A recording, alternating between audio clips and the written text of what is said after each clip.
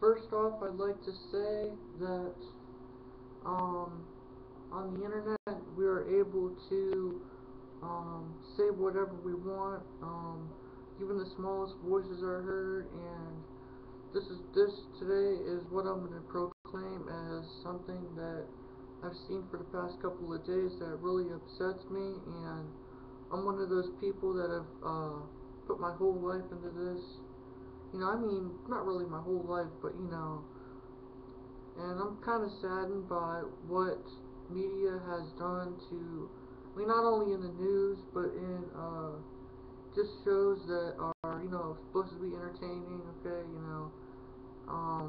recently I've seen the show xplay, and I've been watching those guys ever since 2005 when G4 was actually for gaming. They had, old school game shows. They had players. They had all kinds of stuff in that round of theory. And its evolution at that point was totally inadequate. It was amazing. It was just everything stood out. Tony Hawk's Underground started coming out.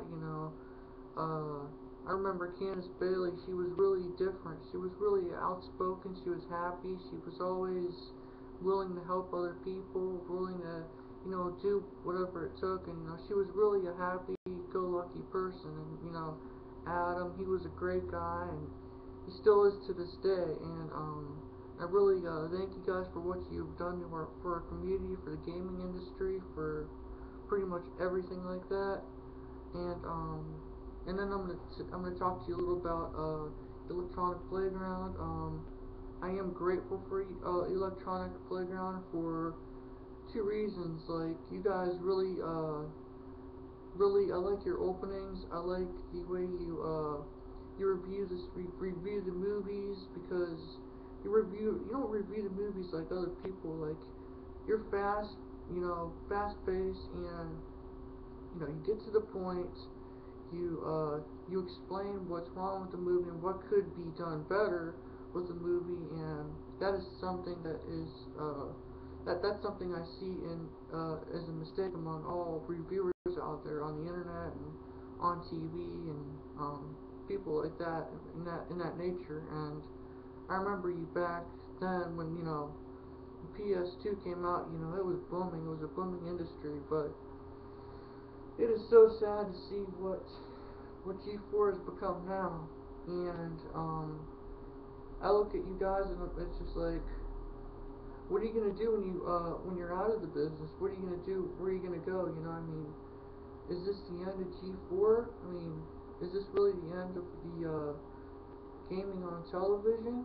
I know Esquire it seems to be quite a good show. It's a good not show, but network. It seems they have their cards in place for and they have a good standard for us guys, and other people out there in that audience who like video games and stuff like that, and the entertainment. But there's another station out there too called Reels, and that revolves around that too. I mean, but so much has changed over the years in video games, and yeah, I'm really hoping that maybe if I was a CEO, of G4, you know, you did what you had to do. I understand, but there's a lot of people out there that don't have the means necessary to go on the internet and watch game reviews and stuff like that. And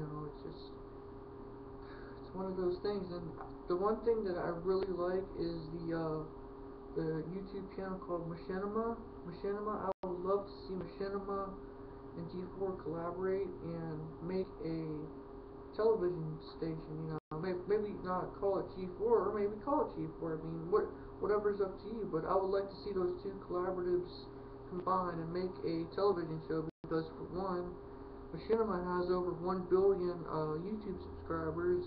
They get all these things out there. They got skits. They got the Mortal Kombat Legacy series. It's incredible, and they're with Warner Brothers.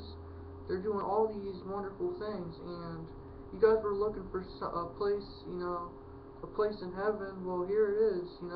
Here's your chance to team up with one of the greatest in video game history, you know, as far as entertainment goes, you know, as far as reviewing goes, as far as what could be our future in this industry. And as I see it now, independent gaming is the future. You know, I've recently looked at this Oculus Rift, and it's incredible. You know, you could put like a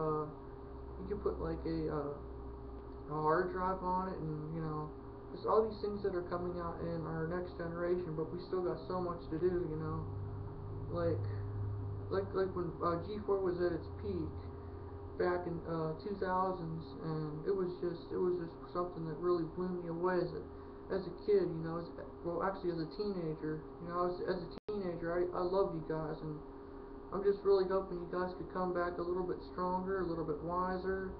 You know, I mean, collaborative with Machinima Prime. You know, you guys would be unstoppable. You'd be unstoppable. Of course, you'd be all over the world. I mean, that's just my personal thesis on this matter, and I'm hoping that you guys listen to my message, and hoping you guys come up with a solution to this whole switching over to Esquire network.